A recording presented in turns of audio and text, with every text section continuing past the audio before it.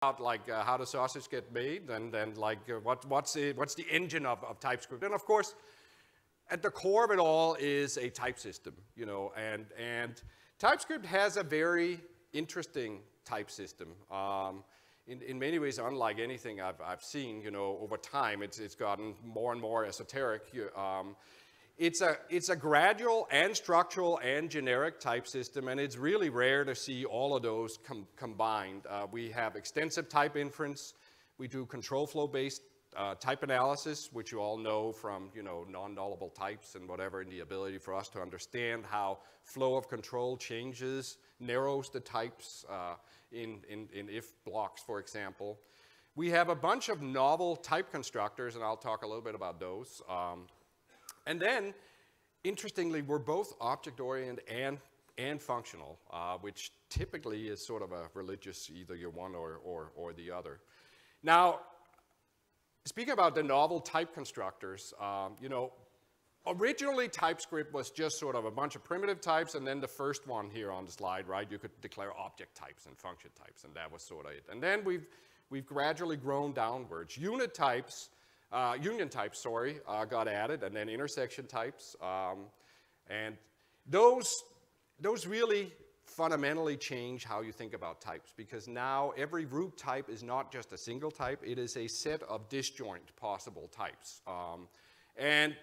And that brings about a whole different way of thinking. Instead of this single-rooted sort of like way of thinking of the world, you can think of the world as, oh, I could have a string here or an array of strings, you know, and that's crucial to JavaScript. That is how JavaScript works, right? So that got us much closer to the truth. Key of and index access types, map types, and now the last one on the bottom is our new baby called conditional types.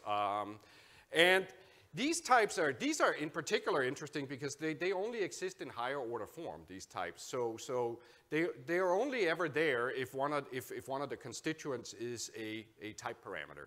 Like key of t, for example, the minute we know what t is, it evaporates and it just becomes a union of string literals, right? And t sub k evaporates and becomes whatever the type of that property is in that object, et cetera, et cetera. But increasingly, our work in designing the type system is actually about reasoning about these higher order type equivalences of all of these type constructors that we have introduced. And this sort of gets a little crazy now, but like here are some examples of, there are many of them, but for example, a union of t and the never type, which is the empty union, is just t, and an intersection of t and never is never. If you intersect two union types, you actually get a union of intersection types because unions distribute over intersections. Key of an intersection is the same as a union of the keys.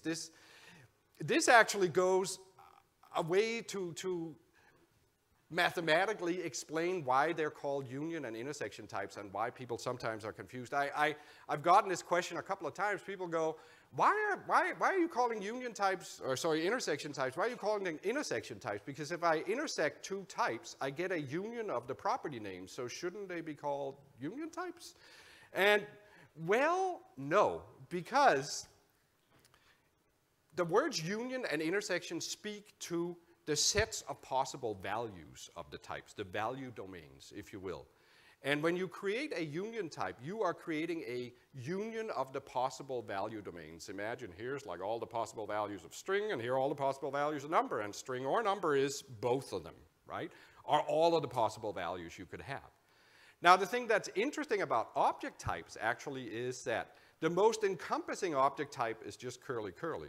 As you add property declarations to an object type, you are constraining the possible values, because you're saying this property is now always of this type.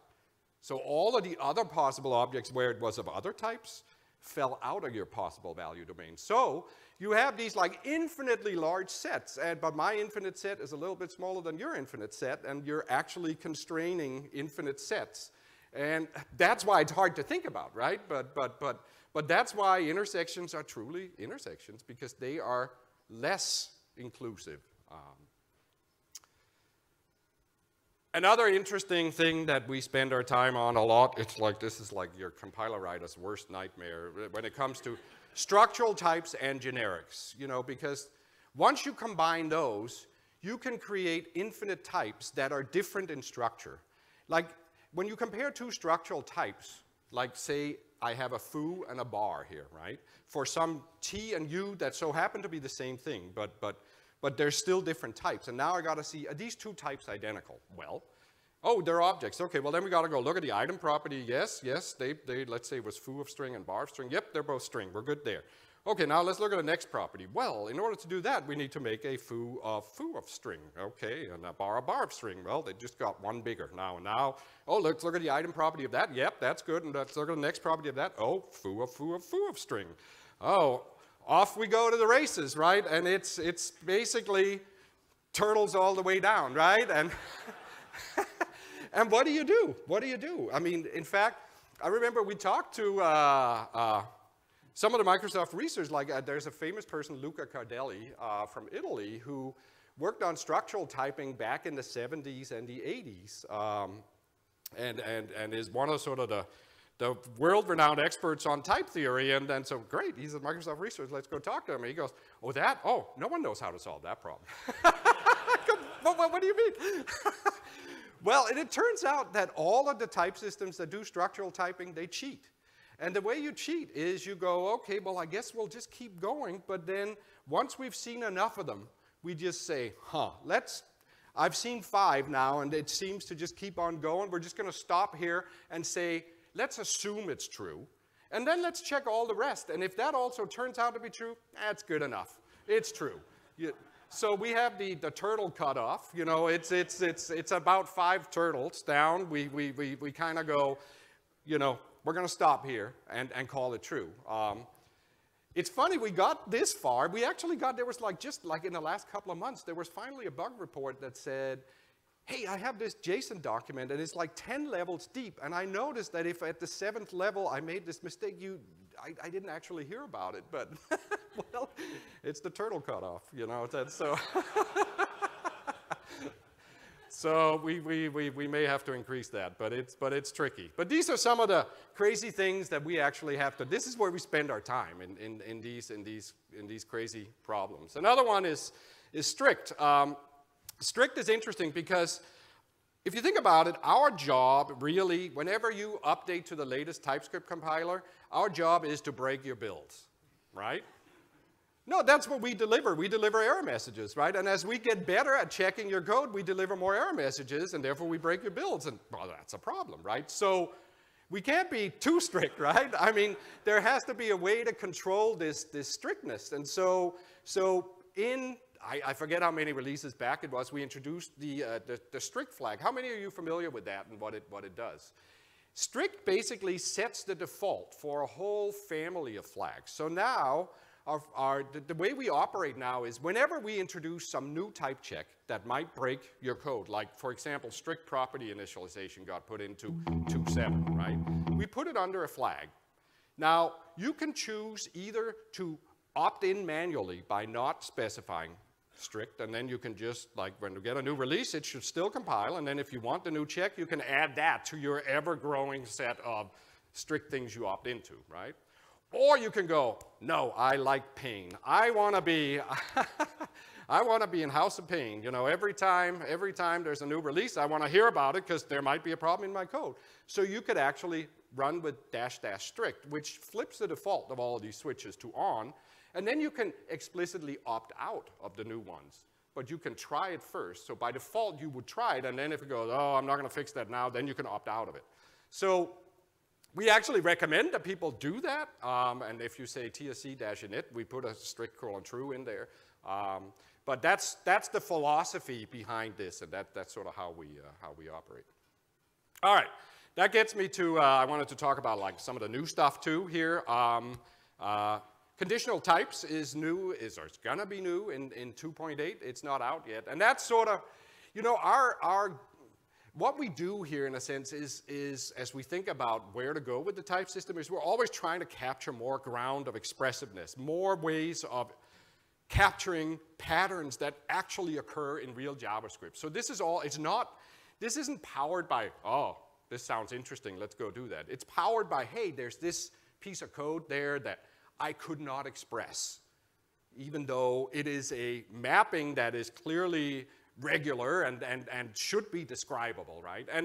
And conditional types is sort of one of the last bastions that we haven't gotten to, which is, so far, all of our types have been uniform in structure. You know, even with map types, it's uniform mappings over type. Conditional types allow you to have non-uniform mappings, and they occur a lot in JavaScript. It's like, hey, if you give me a number, I'm going to go do this. But if you give me an array, then I'm going to go do that. Except if it's a string array, then I'm going to do this. You know, and that reflects then in the output, right? And how do you declare that? And that's really what conditional types are about, these non-uniform mappings. So here's an example, for example. Like, think of the type of operator in JavaScript. You say type of X, and today you're going to get string or number or Boolean or undefined or function or object. That's what we tell you. That's what it could be, right? But if we know something about X, we actually could know with more precision what the possible strings you could get back are, right? And so we could actually be a little bit smarter in that check. And so imagine that you declare a type name of T where you say, well, if T is a string, then it maps to string, the string literal type string, right? If it's number, then it goes to number, blah, blah, blah, blah, blah.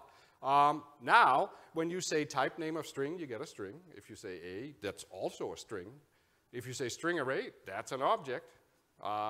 If you give it a function, you get function, right? So now we're starting to reflect some of what happens in the type system. Now, but what if I give it a string or number? Well, it turns out that string or number does not inherit from string, nor does it extend number. It's the other way around, right? Yes, string derives or extends string or number, but not the other way around, right? And so for unions, we actually do this interesting thing that you saw me show earlier, which is we distribute over union types. So when you say type name of number or function returning number, we actually treat it as type name of number or with type name of the function returning number. And that gives you number or function, right? And so these become types that sort of you spread themselves over your union types and apply themselves to each of the constituents, right? And that turns out to be super useful, in fact. But let's first look at what it looks like in use. Let's just say I declared now a function called type of T that returns type of X now as a type name of T. Now in my code, when I write here, I have a foo that takes an X that can either be a string or a string array or undefined, or a Y that could be a number or a function returning number. Now when I say Tx is type of X, I get string or object or undefined. And if I now have an if statement where I try to compare that to function, you're going to get an error saying this could never be a function. You're wasting your time here. You know, so already you can see how this is useful, right? But here's where it starts to become really interesting. You can declare these types that reduce or filter your union types. So for example, here's an exclude and an extract function. You give it two types, and it gets rid of all the u-likes in T or extracts all the u-likes from T. So let me show you some examples here. Let's say I have A or B or C or D, and from that I exclude A or C or F. And then I get back B or D. Because we spread it over the union, right? And then if we evaluate to never, it goes away. Otherwise, you get T, then you keep it, right? Or vice versa for extract. And that's like useful, like let's say I have something that is of type string or number or function returning void or whatever, and I want to get rid of all the functions from that type. This is how you would do that. Or I want to extract all of the functions from that type. This is what you do with this guy. But notice how this is all built out of this one primitive, right? You can actually make new type operators yourself using these things, such as non-nullable. Get rid of null and undefined from my type. Now that one, everyone's asked for that one. So all of a sudden, this sort of fell in our laps, right? Here, non-nullable, string or number undefined is string or number because we just get rid of whatever parts of the union are not interesting. An additional capability we have in conditional types is the ability to infer constituent types. So imagine you want to write flatten, or maybe it's smushin of T.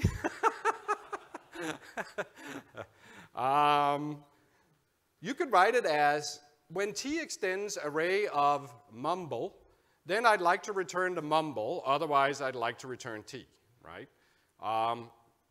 And now, if you give me a string, you get back string, but if you give me a string array, you get back string, because we fish it out of, and so we can actually sort of reach into types, fish out constituents, and return them to you. And you might go, well, where's that useful then? Well, how about return type of T? Now, that's another one that everyone has asked for, right? How do I have a T, I want to get the return type of that T. How do I get that? Well, here's how you do it. You say when T extends a function taking any set of arguments and some return type, then give me that return type. Otherwise, just give me T. This turns out to be useful in the real world in, like, let's say I wrote a function foo that returns some insanely complicated type that got inferred and I don't even know how to write it down. Well, now I can just say return type of foo and obtain that type without having to explicitly write it down myself.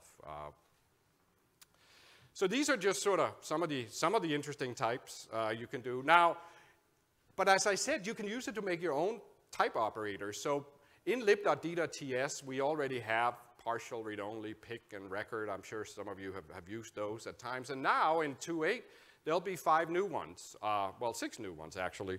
There'll be a required of T that allows you to do the opposite of partial, which that's actually not related to conditional types, but a little extension to map types. But then we have exclude, extract, non-nullable, return type, and instance type that allows you to get the return type of functions and the return type of constructor functions and do funny transformations on union types. But for me, as a type system wonk, the beauty of this is that this is built out of just 4 novel type constructors, right?